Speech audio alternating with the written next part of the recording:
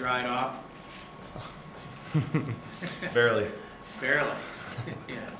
How long did it take to feel normal after that 3.5 hour in those conditions? I mean, right after the game, you get post-game shower, and then I just threw a sweatshirt on, and I was good to go once I got on the bus. So right after that, it was really fine. Myself, I was shivering uncontrollably for at least, I say, 30 minutes after the game. But after a little while, you felt better. It's funny, anytime I feel anything cold, it's like I'm having flashbacks now of being out there. No ice in your soft drinks this week? Oh, no, none. David, you caught 2 touchdown passes in the last 2 games. Are you hoping that more come your way? Obviously, you are hoping more come your way, but how are you getting in position to make more touchdown catches? Well, I mean, it's all a play call thing. Everything is goes through Coach Horton, so he makes all the play calls, you know, and I think he does a great job of what he does. And I mean, I've gotten pretty lucky the past few games that my number's been called, and you know, I can't be thankful enough to all the other guys in the offense. I mean, I don't think I would be in this situation without Rashad or Chapman or the O-line or any of the other tight ends too. Because I mean, a lot of guys go unspoken on our offense, especially the O-line, and Parker Houston's out there every single play. You know, he's battling. You know, and he doesn't get a lot of recognition that he should. But I mean, a lot of the guys on the team do a great job, and you know, it's nice to be able to get in the end zone every now and then. David, do you ever feel extra pressure when you're so wide open? Yeah, that ball felt like it was in the air for about 3 minutes. You know, just looking at it. You know, it was. It's one of those things. You know, they bid on the play fake, and it's wide open. And one of those things. It's just like you tell yourself, you just got to make this play. You know, the conditions are bad. You know, had to toss away the gloves at halftime because they're soaking wet. So, you know, just had to go out there and just have to make plays in a time like that, especially when the game's on the line. Rock, you said you guys were getting whipped up front. Now, you had a good look at that kind of behind the front line of the defense, but at the beginning of the game, they were running the dive pretty effectively. Rock, you said you made some adjustments. I mean, what kind of adjustments can you guys make to slow down an attack like that, or did you just have to play tough? Well, I think more than anything, we started playing tougher. We started really hunkering down. If you watch the first few plays, our ends got double teamed and driven very far back, and the problem was that they just weren't getting low enough. And after we had the break, coach came in, talked to us, and just said, we're not playing tough enough on defense. We need to man up because they can't keep running the dive for 5 yards. That's what they run through. You got to stop the option from the inside out. And luckily we toughened up, and everyone started to play a lot harder after the break. And we changed play calls a little bit, but for the most part, we ran the exact same stuff we ran in before the break. Actually, Coach, I'll ask you guys too. With Rashad Penny being in the national conversation, how much pressure do you guys have to do your job on offense and then on defense just to get him the ball? Well, I mean, I wouldn't say it's more pressure than usual. I mean, we're around Rashad every day. I mean, we know how good he is, and really we put pressure on ourselves each play just to make sure that we're doing the correct thing every single down. So, I mean, the coaches are always honest to make sure we're doing the right things, and I don't think it's just because he's gotten the national recognition that we're starting to step up. I think it's just for these young guys and everybody else in the offense is that everybody's starting to click and figure out what we're actually supposed to be doing, and you know, we're advancing on that every single time we play. So, I mean, it just keeps getting better and better each game, I feel like. And Rashad is a guy, he doesn't care. I mean, he cares about national recognition stuff, but he's a team guy. He just wants to win games, and I think that's how all of us on this team are. We just want to win games, and as long as we're winning, everyone's going to be happy. Parker, Rocky described you as basically playing middle linebacker the other day because of their offense. Do you kind of relish that role, being able to hit people as much as you did the other day? Yeah, it was a fun experience, that's for sure. Especially being in the middle of that triple option, a bunch of guys come in trying to cut you and do everything else, and it was a fun experience. I could do it a little bit throughout some games, but in that game in particular, I got the opportunity to do it the whole game, and it was a really fun experience being in there and I was down there with one of my best friends, Ronley. Me and Ronley were roommates, so we had a good time being in the box together and making some plays. So it was a good opportunity being down there. So hopefully I'll have more chances in the future to play some linebacker. Is it one of those games that kind of brings you back to high school football in some ways, that you get to do a little bit of everything rather than be so specialized? Yeah. I definitely. In high school, I did it all. I played receiver. I played, I played safety. I played linebacker. So yeah, it kind of did remind me of that, because in high school, I was my senior year, I played middle linebacker almost the whole time. So it reminded me a lot of that, and it was just fun, and it was just. For me, it was one of those games. It just reminded me, especially when it was raining, it just reminded me of backyard football. Just get to the ball and make a play.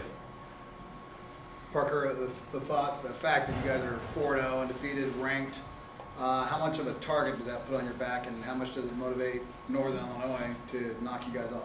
I think it's definitely motivation. We were talking about it just the other day at my house. That top 25, it's recognition, but at the same time, it is a target. It's like a warrant for your arrest or something like that.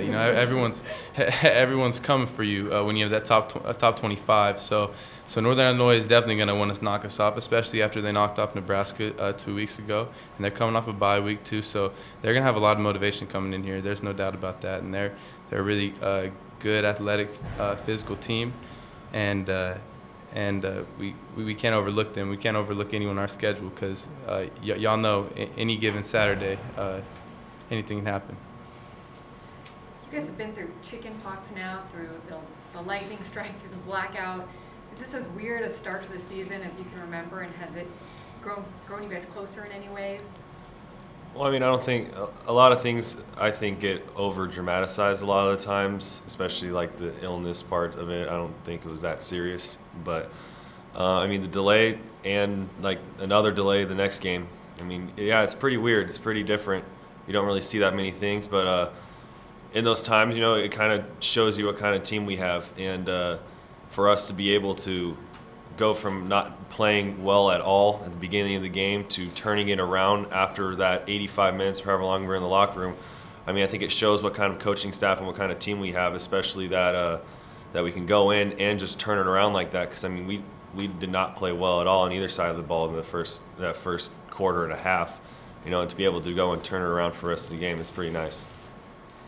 With each game this year, it seems like we've seen something that the program hasn't accomplished in 30 or 40 years, whether it's beating a Power 5 team on the road, or winning when you're ranked, or starting off 4-0. Do you guys get a sense of the historical path you guys are on, or you guys just have to? I mean, we're really just focused on, just being 1-0 each week. I mean, all that stuff comes with it. It's really cool. It's really cool to see that stuff happening.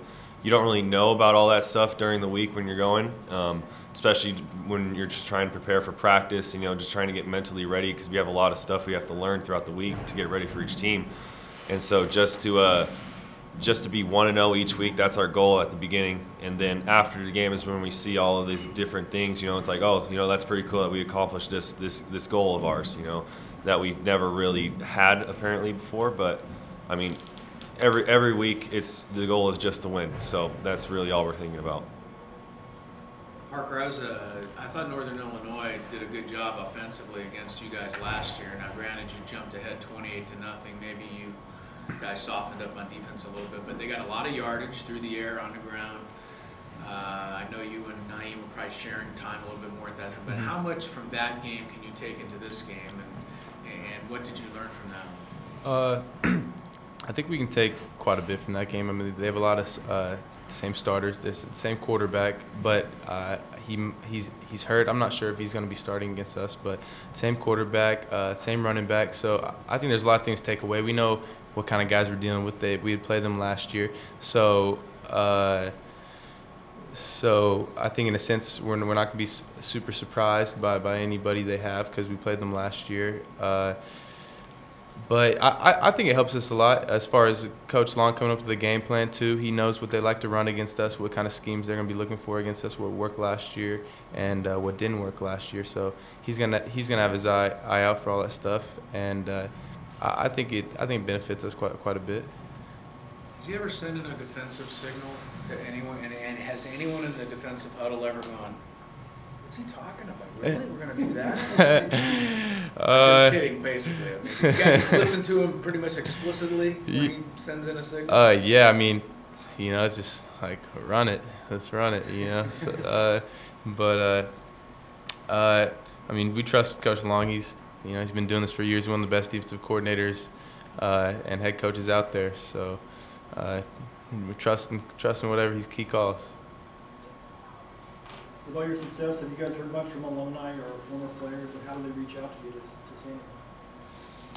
I mean, I talked to some of my buddies that play in the NFL now, like Calvin. I mean, he was one of my roommates last year, so I talk to him every now and then. They just reach out and support, like through Twitter or just texting, like, hey, great game, stuff like that. So it's really nothing crazy. It's the guys you've played with for a while, for 4 years of my life, dealt with some of these guys. So, I mean, we all just talk to each other most of the time and, just go from there.